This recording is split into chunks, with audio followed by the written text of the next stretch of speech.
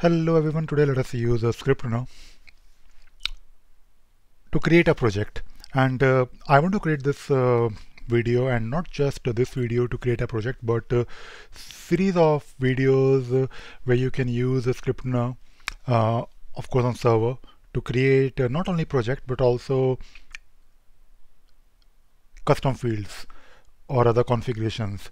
And the reason I'm creating this video is because I want to show you, and I also want to share how you can use a ScriptRunner to use Jira Java APIs for automating things that will help you in, maybe, let us say, onboarding. Maybe you want to create a project in Jira, not from the Jira UI, but maybe you have your own system where you are asking people to select the project, for example, project type, and enter name of the project or whatever necessary information you need from them, and they can submit a request. And when you receive a request, you can then take a look at the details, approve it, do whatever you want to do with the request, and the project is created for them without your intervention. So basically, we'll use the APIs for contacting we'll use the Jira Java APIs for doing that. And I want to, of course, give you not only the script. I mean, if you search online, you will find a lot of scripts, but I want to actually also explain you the process, because if you are trying to use a ScriptRunner for Jira, I think it is important to understand that how you can also read the Java APIs. Let me just check if I'm recording. Yeah, I'm recording, so good news. So let us take a look at this API where, by the way, we will be using something called as a project service, which is one of the class to create a project. And with the help of this create project method in the project service, you can of course create a project, but we are not directly creating a project. We are basically first checking whether this project, based on the details you get, can be created or not. And that is why if you look at this method here, it is using project service dot create project validation result. So basically we'll first check whether this project can be created or not using create project validation result. And of course you can read here on the page, it says using the validation result from validate create project, where you can pass two arguments: application user, which we know, which we have been doing, and also project creation data.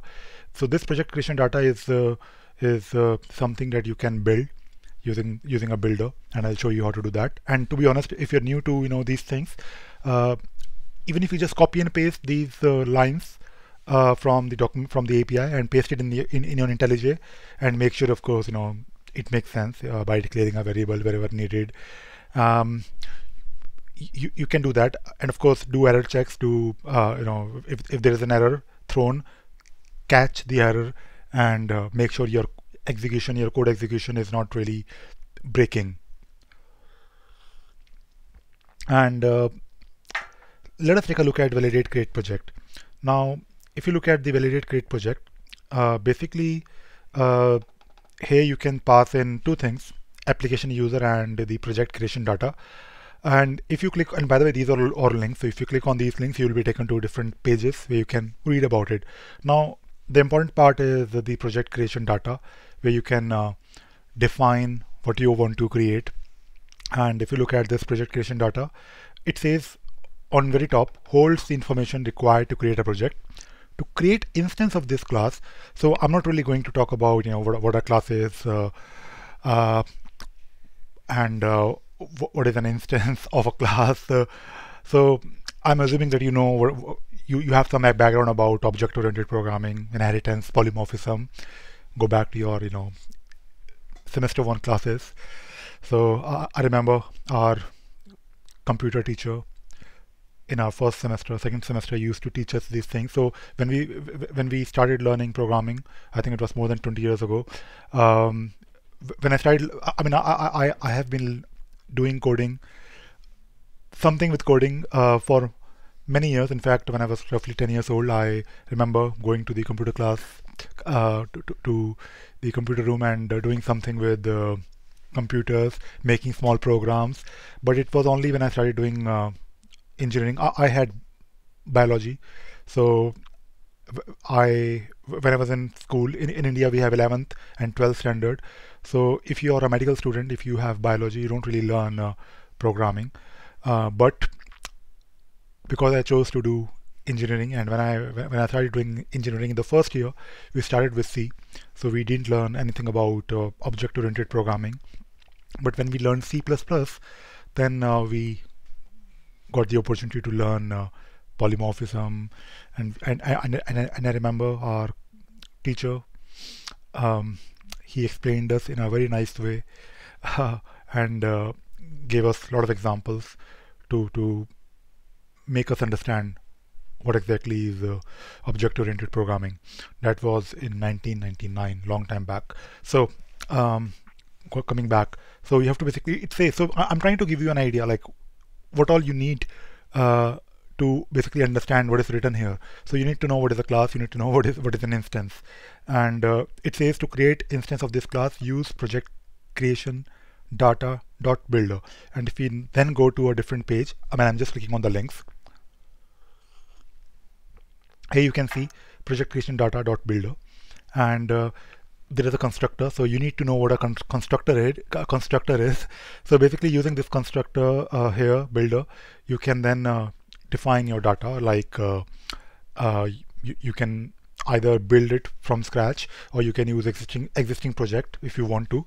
But you have the option to define your assignee type, your avatar ID if you are using avatars, or maybe it will use default, description, key, lead, name, and so many other things that might be useful.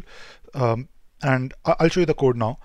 And if I show you the code, I'll of course be I'm not really doing anything different apart from just copying and pasting those methods from the API documentation. So the thing that I was talking about is so the actual project creation is happening here using project service.create project with the create project validation result. Now this create project validation result is basically the same thing where you are checking based on the logged in user and the project creation data. So when you're using this create project validation result, you will get a response, and I'll show you how it looks like. I'll print it for you so that you can also see. And when you're looking at the response, you can then see if there is an error or not. Also, if I'm basically going back in the code from this line, so I'm trying to explain this code. And if you look at the project creation data, this is where you need to use that builder. So if you go again on top, I'm using this project creation data.builder, and remember those different. So basically, we are constructing this data, and with name, with key, and you can of course use a different variable. Like maybe I want to create a project with key called legal, with name, business core, whatever, and description, URL. So something like these things basically that will of course help you to understand what is the purpose. And if you look at the type, this is also important. You have to tell this type. You have business, you have service test, and you also have software, which is quite obvious. But if you search online, or if you're using, let us IntelliJ, you can just click on, like, press Control or Command on your Mac, for example. Click on the, if you have your IntelliJ connected to your source code, and you can then browse the Java APIs as well. So if you remember these pages that I showed you, starting from the project service, the code is nothing but copy and pasting. I'm just copying and pasting the lines, and of course I'm just making sure that I'm using my own data, like the key, name, description, etc. that I want to use. And if you are looking at, let us run this first. So if I run this, and I'm not really creating any project, I just want to first show you the validation result. So basically, when you get validation result, you will get an error collection. And by the way, again, if you want to know what this what this method create project create project validation result will give you back. Of course, you can use IntelliJ. It will tell you, but if you're looking at the documentation, here also you will be able to understand what exactly is the return type of these different methods. So use these different methods and read the documentation if you are not sure how to get started. For example, here it says this method will return project service.create project validation result, which contains an error collection. So if there is an error, you should be able to catch it.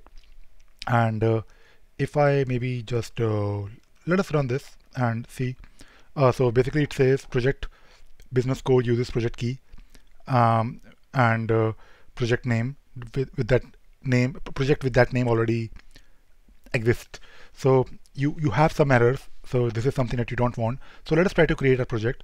So maybe you want to create a project for your HR team, and let us give this a unique key and name. And in my code, what I'll do, let us first run this and let us see if there is an error or not.